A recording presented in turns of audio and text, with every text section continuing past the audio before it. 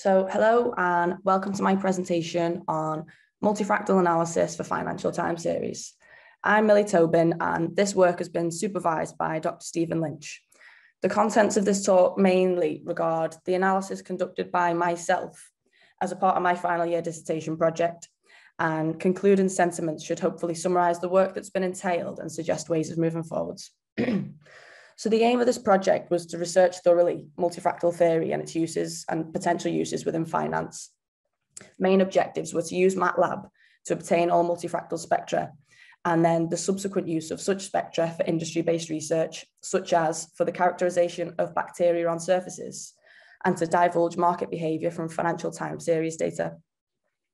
So fractal theory regards certain geometric objects which exist outside of Euclidean geometry, that being the geometry of lines, spheres, and planes. And according to, as we call him, the father of fractals, Benoit Mandelbrot, this fractal geometry can also elucidate movements and patterns in the financial markets.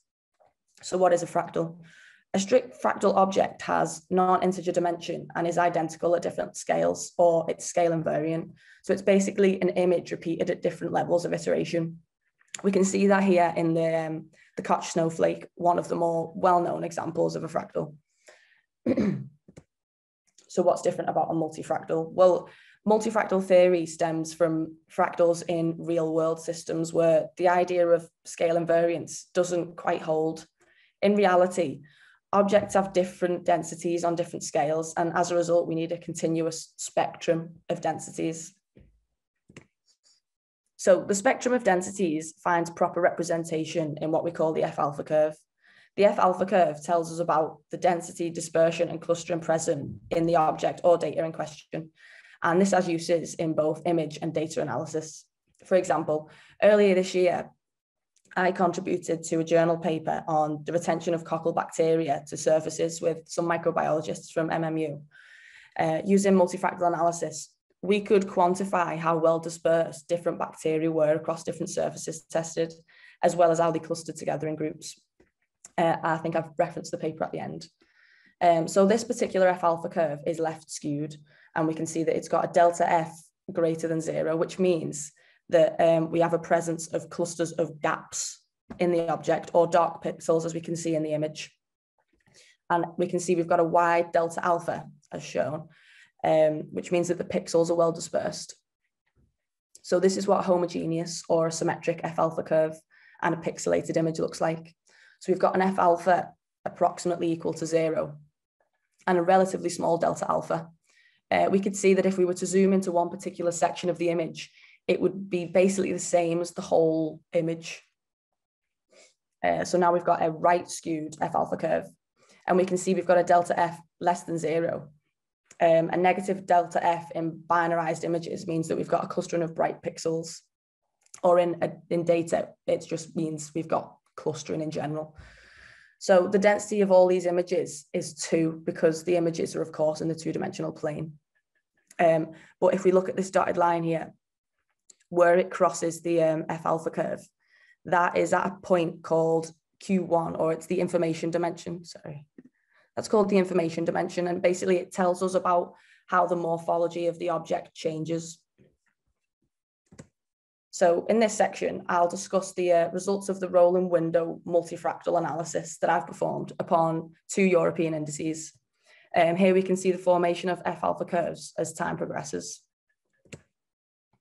So the research paper from which this section finds its foundation is called Dynamical Variety of Shapes in Financial Multifractality, the results of which are shown here with a rolling window multifractal analysis, or a timeline of F-alpha curves for the NASDAQ over 50 years, and also a bird's eye view of the same graph, or what we can call the values of alpha against time. So here are the results of my rolling window multifractal analysis of the FTSE 100 and the Deutsche Aktien Index. In each case, multifractal spectra have been formed as a consequence to around 180 14-year-long windows, each consisting of 3,540 data points and graduated monthly through the 28-year period. And I've taken a month as 20 trading days. It's so much data that it almost destroyed my laptop. So that you can see the timeline begins in 1993, and that's on the 23rd of March, and it ends on the 23rd of March, 2021.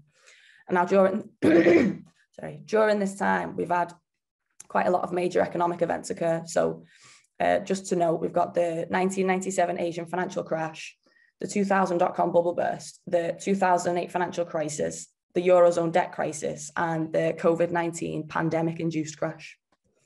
So here are some alternative views of the rolling window F-alpha curves for both indices. And we can see that significant changes have occurred, especially in the right side of the F-alpha curves for the German index onward from around 2014.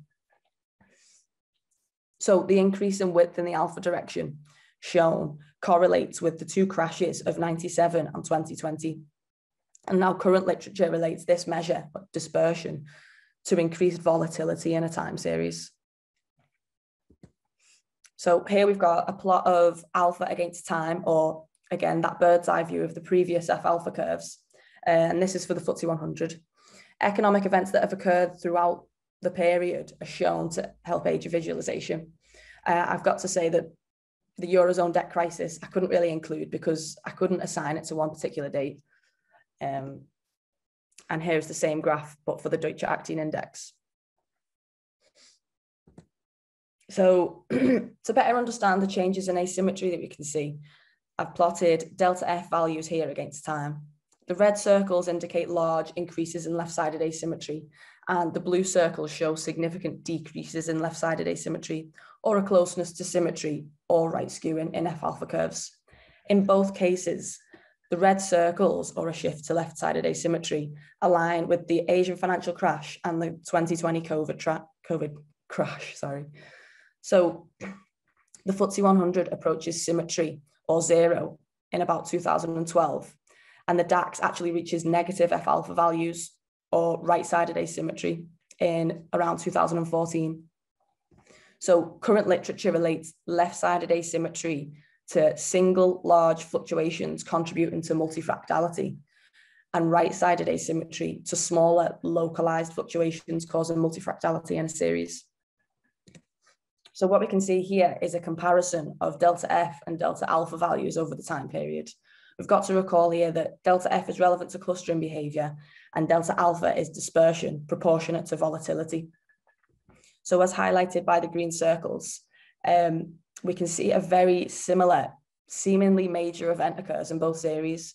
So in 2012 for the FTSE and 2014 for the DAX, where delta alpha increases and delta F decreases like hugely. So this is important because it means that at these moments, volatility is spiked up. But at the same time, so is the tendency for smaller fluctuations, smaller localized fluctuations, or lots of small events causing multifractality instead of like here where we've got these large singular events or one-off major events causing the multifractality, such as, crashes. So to conclude, basically, we've got the confirmation that multifractal spectra do indeed have the capacity to elucidate major economic events within financial time series data. And there's reason as well to hypothesize that left-sided asymmetry in F-alpha curves could be an indicator specifically to any number of qualitative symptoms of market failure, such as inefficiency, liquidity, bubbling. So it's clear from the results that stock market crashes particularly are heralded by left-sided asymmetry. And the continuation of left skew into the present day shows us that we're still in the midst of a crash, or at least in the fallout from one. So I'm suggesting also that the lenience of spectra to homogeneity and a small alpha width is a symptom of stability in a market and therefore liquidity. So a period of liquidity in a market. And finally, as we could see in the last slide, there was certainly a moment in the FTSE and the DAX where volatility increased and small fluctuations increased at the same time. And what this actually means in terms of the economy, I'm still investigating. At the moment, I'm completing a journal paper summarising these findings, and it'll be co-authored by my supervisors, Dr. Stephen Lynch and Dr. John Borison. It's due for submission later this year. So as public financial market data is very limited, the potential for real actionable macroeconomic insight from results such as these is limited as well. So I hope that I can continue with this research with more and better quality and longer data when I undertake postgraduate study at Alliance Manchester Business School. Alliance Manchester Business School, where I'm going to be studying for a Master's in Quantitative Finance. So thanks for listening. I hope you've enjoyed this presentation. You can see the references that I've mentioned throughout are on screen, and I'll be happy to answer any questions that you have now. Thank you very much. That was very interesting. Thank you. I was a bit surprised to see that you used MATLAB. I like MATLAB quite a lot, but I know that I like MATLAB, one of your supervisors is a proponent of Python. So Stephen Lynch, right? So it was a bit surprising and interesting. So MATLAB. Very nice. Yeah, MATLAB is great. Thank you very much. Okay, so Erin has 2 questions, not one, 2. Okay, Erin, I think you can unmute. Oh yeah. So first of all, I'm just wondering, could you explain this alpha a little bit more? Is it the point such that a linear equation goes through the origin and meets the an extremum, like a meets as a tangent to the line as well? Let me share my screen again. Sorry. Is alpha the gradient of this line? Or, yeah, right. Yeah. I'd like a little bit more. I will explain now. Hang on. Let me just go back on here. So if we just pause it on there. So oh right. So right, alpha in that direction. So I prefer to call this curve the F alpha curve. Some people call it the DH curve. So alpha would be H. Alpha is it's an exponent. Yeah, it's called the Hurst exponent. Some people call it the Holder exponent. And it basically relates to the power law. So it relates to the fractality of the object in question. So where we would describe the fractality of something in terms of its dimension, and obviously there's a power law relation in all fractals, that basically is the measure of it. So alpha is also known as H, and H is the Hurst exponent. So that's the particular exponent which defines it as a fractal, if you get what I mean. And then F alpha would be the dimension. So that's why it's also called DH, for D for dimension. Okay. If that clears things up a little bit. So yeah, it's directly related to the power law. Yeah. And the my second question would be, have you it's a different kind of perspective on financial mathematics, but have you thought about how this ties into black scholes? So how this would... Yes. So I mean, obviously for me, dissertation is obviously much longer than the PowerPoint I've just shown, but yeah, so I did look at black scholes. Am I still showing my screen, by the way? No. I did look at black scholes a little bit, and there's a lot of literature where people have obviously considered that black scholes isn't very efficient and it's not very correct. People are using fractional black scholes, so they're using this power law relation and fractals. There's actually a whole methodology for fractional black scholes, I'm pretty sure.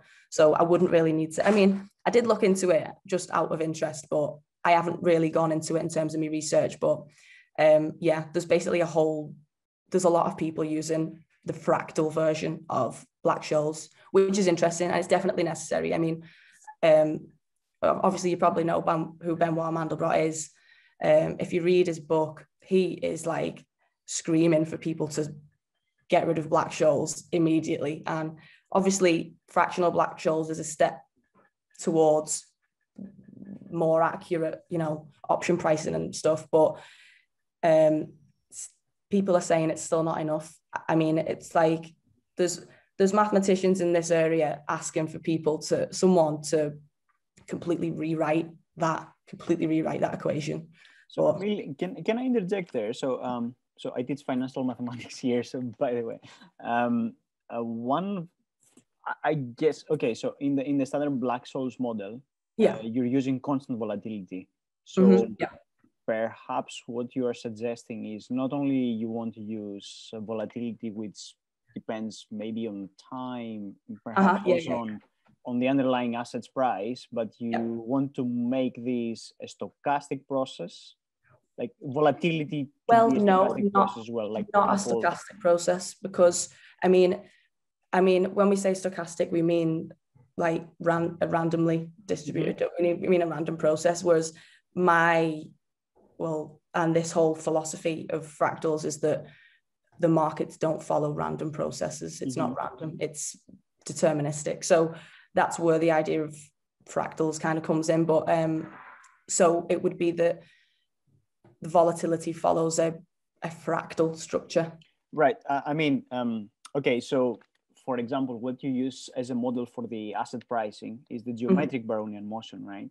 Yes, It's just a model, right? So basically what you're saying is, this is what I observe in the market, and this is a process that looks like it's achieving like the sort of landscape that I see, and then I try to fiddle with the stochastic model to try to represent what I actually see in the data, right? Realistic, so, if you're trying to use some model, then again you're trying to, all models are wrong, right? But some models are absolutely. Yeah. So my view is just that the multifractal model is somewhat a little bit closer to the reality than, say, Brownian motion. I mean, I think I did a bit of a talk on Brownian motion in my for the markets in my dissertation, but yeah, I just think that markets couldn't possibly be random. I just don't think it's possible. And I think those outliers that we see, I mean, my analysis is basically those outliers are so important. So to ignore them and to pretend that